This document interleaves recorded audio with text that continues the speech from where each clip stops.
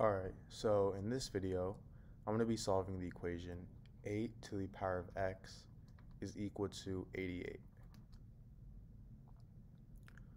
So, my only variable in this equation is x, so that's what I'm going to be solving for. And now for my solution.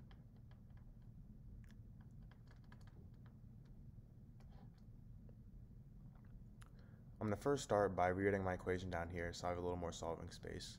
So my equation is 8 to the power of x is equal to 88. Now I'm first going to start by taking the log on both sides. So I get log of 8 to the power of x is equal to log of 88.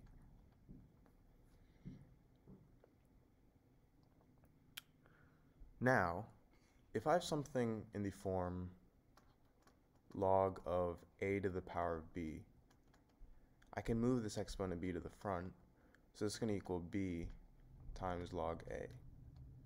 In this case, I have log 8 to the power of x, and I can move x to the front, so I get x times log 8 is equal to log 88. And the reason this property is so useful is because before, x was an exponent, and for our equation, if x is 1, I get 8, if x is 2, I get 64, and if x is 3, I get 64 times 8, which is 512, and we want to find what value of x results in 88, which is somewhere in between 2 and 3, but we don't know exactly where because it's going to be a decimal. So we can't really find the exact value as x when x is in exponent form. So this is why we can make it into a real term using this property, and now it's much simpler to solve for it. So now I have x times log 8 is equal to log 88, and I want to isolate x because that's what I'm solving for, so I'm going to get rid of this log 8 by dividing both sides by log 8.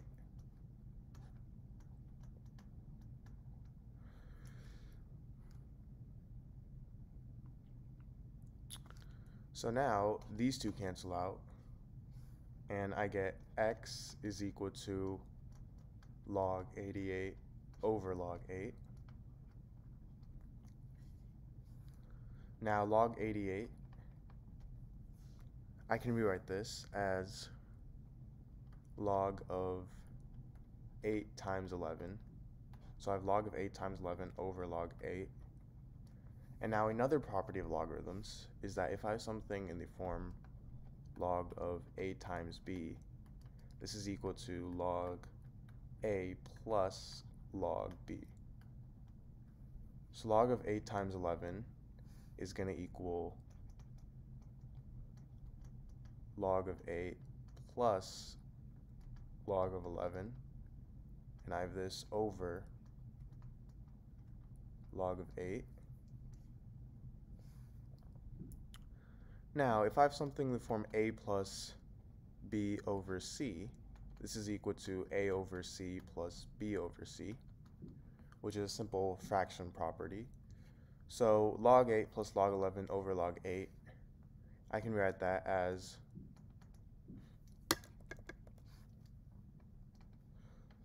log 8 over log 8 plus log 11 over log 8. Now, log 8 and log 8 cancel out to get 1. So I get 1 plus log 11 over log 8. So now all that's left is to plug in the actual values of log 11 and log 8 and solve. So log 11 is equal to approximately 1.04, and log 8 is equal to approximately 0.90. So I get x is equal to 1 plus 1.04 over 0.90, which is equal to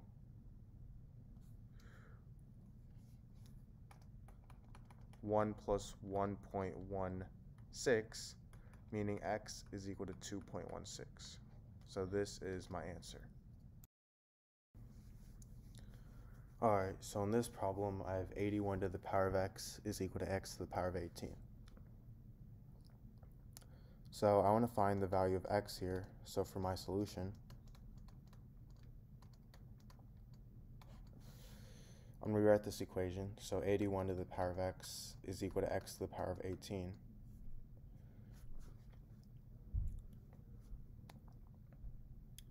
And now, I'm going to take the power of 1 over x on both sides. So I get 81 to the power of x to the power of 1 over x is equal to x to the power of 18 to the power of 1 over x.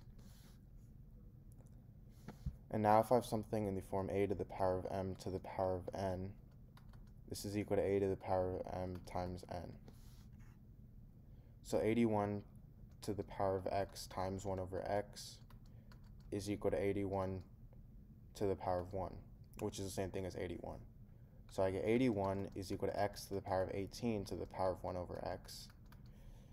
And x to the power of 18 to the power of 1 over x is the same thing as x to the power of 18 times 1 over x, which is the same thing as x to the power of 18 over x.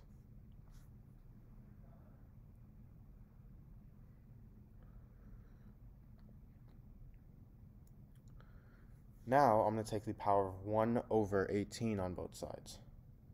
So I get 81 to the power of 1 over 18 is equal to x to the power of 18 over x to the power of 1 over 18.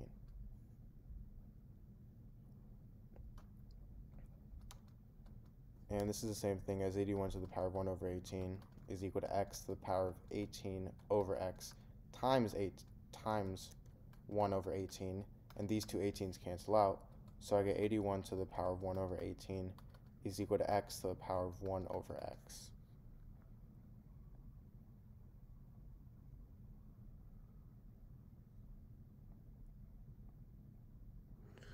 Now, 81 here is the same thing as 9 squared. So I'm going to rewrite this as 9 squared to the power of 1 over 18 is equal to x to the power of 1 over x. And now this is the same thing as 9 to the power of 2 times 1 over 18 is equal to x to the power of 1 over x. And 2 times 1 over 18 is the same thing as 1 over 9. So I get 9 to the power of 1 over 9 is equal to x to the power of 1 over x. Now, notice how this is in the form a number to the power of 1 over that same number is equal to x to the power of 1 over x, meaning x is equal to this number 9. So now, going back to the original equation, let's go ahead and check if this is right. So I have 81 to the power of x is equal to x to the power of 18.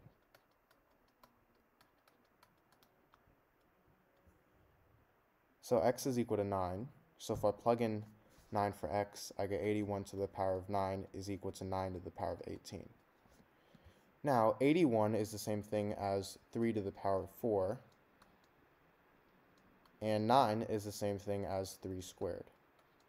So I get 3 to the power of 4 to the power of 9 is equal to 3 squared to the power of 18. And if I have something in the form a to the power of m to the power of n, that's equal to a to the power of m times n. So 3 to the power of 4 to the power of 9 is equal to 3 to the power of 4 times 9, which is 3 to the power of 36. And this is equal to 3 to the power of 2 to the power of 18, which is equal to 3 to the power of 36 as well.